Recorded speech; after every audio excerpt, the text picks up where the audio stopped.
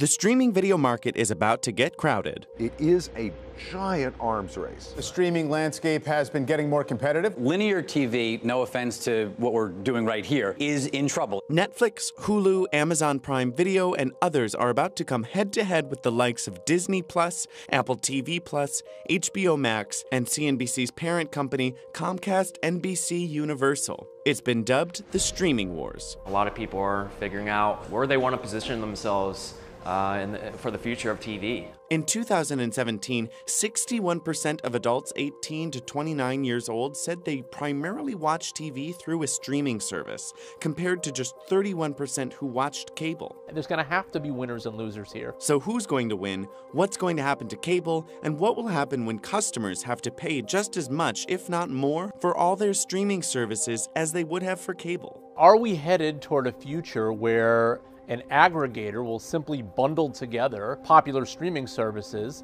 and will the cost of that be close to the cost that people pay for cable? And the answer to that may very well be yes.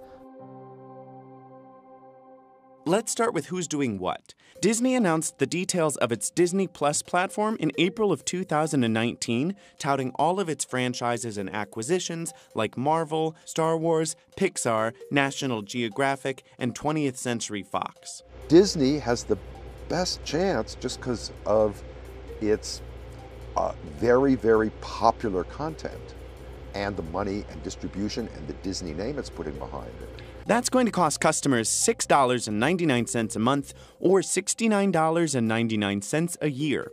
Most recently, Disney announced it will also be offering a bundle including Disney+, ESPN+, and ad-supported Hulu. Disney+ and the bundle will be launching on November 12, 2019.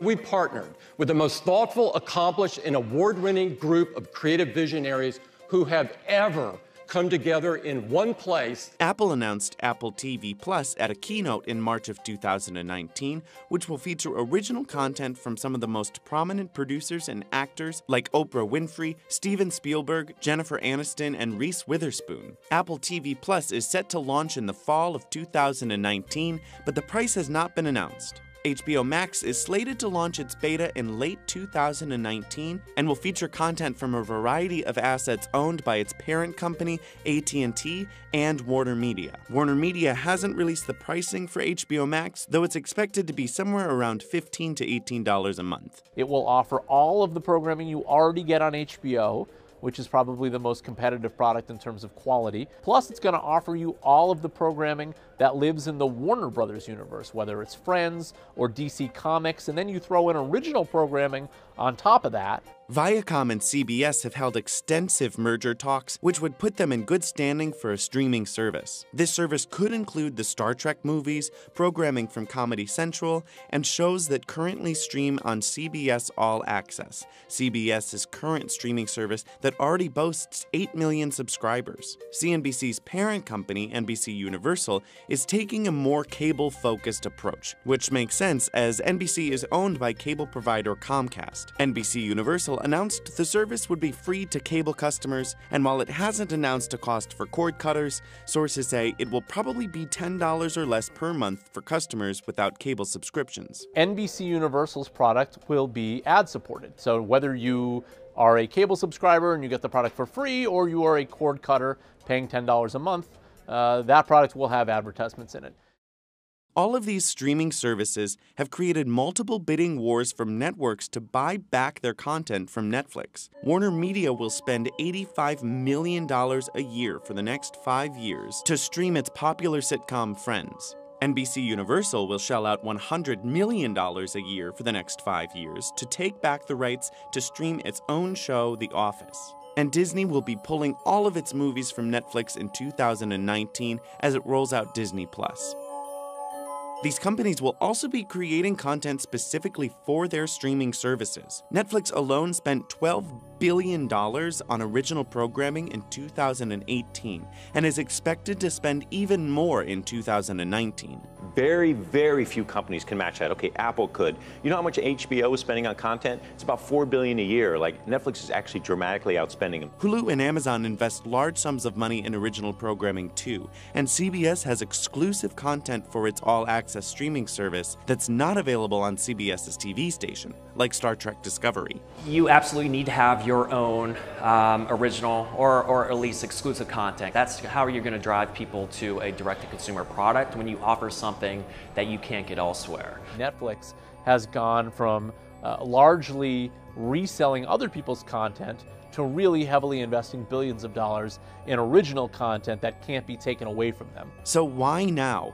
Netflix has been serving streaming content since 2007 and introduced its first original show, House of Cards, in 2013. It was clearly onto something, but most content creators wanted to see if the trend stuck around. The more successful we were at building an on-demand subscriber base with content, the more likely they were going to be to stop licensing to us, right? It's actually one of the reasons why we started original content in the first place. Right. We believed this shift would all happen. It's just taken many years longer than we thought. For several years, while Netflix gained in valuation, the party line among traditional media executives was, this is a flash in the pan. What we want to do is protect the cable bundle.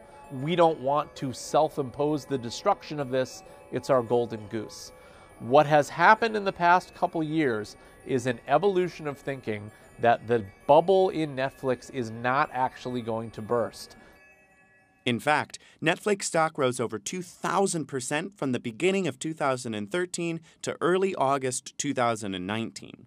Now, with streaming content solidified in the consumer market, content creators and media outlets all want a piece of the pie. The more choice they get, the less they need the traditional cable bundle.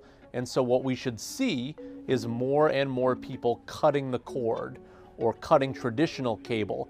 Cord cutting, the process of ditching cable, has been on the rise. The 5 biggest cable companies collectively lost 3.2 million paid TV customers in 2018. And the high volume of streaming services could push that number even higher. All of broadcasting is endangered. The only people who are willing to watch commercials are people who can't afford to buy the goods that are being sold. That's an existential, long-term issue. But it's not lights out for cable just yet. There are things that cable offers that streaming services don't. The live news, the live sports, that's not yet included in these streaming services, and it has kept the traditional cable bundle alive. It's a jolting experience to have to navigate multiple apps on a TV, and so high level speaking, cable is a great value proposition from a product standpoint and bringing it all together. And because the cable providers are also providing the internet access to make the streaming possible, they are at an advantage. So everyone's talking about cord cutting, cord shifting. Cable companies, their businesses are just going to cord shift onto a new medium that's internet based. So even if we lose you and we only sell you broadband internet, we don't care because we're only breaking even. Goldman Sachs calls this the point of indifference. Analysts are also speculating how this will affect big players like Netflix, Hulu, and Amazon. No one's going to compete with Netflix in gross subscribers. I believe they have won the game. And I think that there's nothing that I can see that's going to dislodge them. There's going to be a tremendous amount of competition coming in over the next 2 to 3 years. I wouldn't want to be in a position of competing against Amazon, Apple, Disney, Comcast, AT&T. Not only could streaming cost as much as cable, but users would also have to navigate a complicated and segmented landscape of products to get to the content that they want. Do people want to sign up for 6 different streaming services? Everything's going to be behind its own silos. It's just creating a fragmented media world. There might even be the potential of a company to bundle all of these products together under one umbrella product. Everyone's talking about Apple TV Plus. Where I put Apple into this fight is their Apple TV app. Everything can be watched and aggregated through the TV app. So what are the benefits? Well, customers will get to pick and choose what services they want to spend their money on. Don't care about Disney movies? Don't get its service. It's that simple. Consumers will have more and more choice on what they choose to buy, and maybe they buy 3 streaming services, maybe they buy 5, maybe they buy 1. We'll have to wait and see how this all shakes out, but some casualties will be expected. There are simply too many streaming products that the entire ecosystem won't work with all of them. I think some will see return and some will realize we just put a lot of money into something maybe we shouldn't have.